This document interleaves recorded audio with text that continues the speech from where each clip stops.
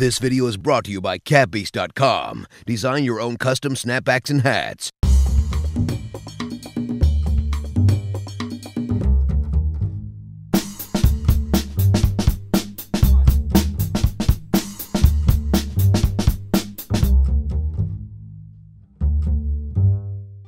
What's up you guys, it's Vincanity, and today we have a new footwork tutorial on knee rocks. Now in the past we've learned the basic knee rocks with our feet together. This is going to be a slightly different one where we are going to have our legs moving separately. So without further ado, let's get down to the floor. Alright you guys, so if you haven't watched my previous tutorial on knee rocks, make sure you guys check that out because that will really help you guys with this pattern. To help us with the tutorial, I have a really janky piece of rope that I just found over there because I don't have any tape that we're going to use to help us learn the knee rock pattern.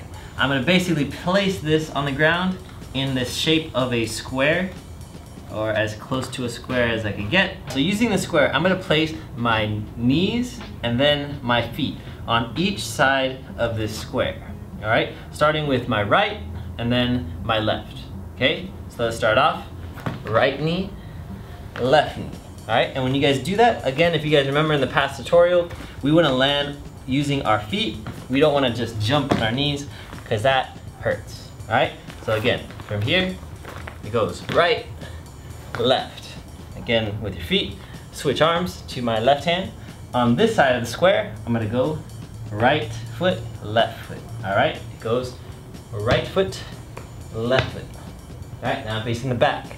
Switching hands. I'm going to now place my right knee and then my left knee. Alright, it goes right, left. Switch hands. Alright, and you're always just kind of switching side to side. In the front, right, left. Boom, boom. Switch hands. Knees, right, left. Feet, right, left.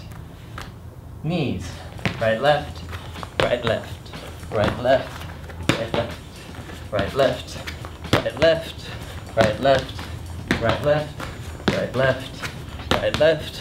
Right, left. Right, left. Alright, now once you guys get the hang of it, you don't actually need the rope anymore. It's just kind of a guide to help you guys learn which ways to face and which way to put your feet. Now let's try it a little bit more full out.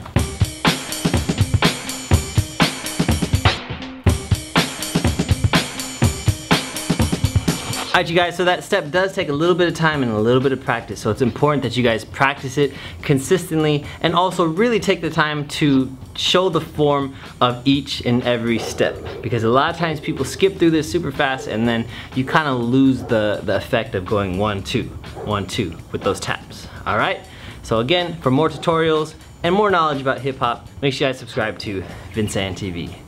Peace!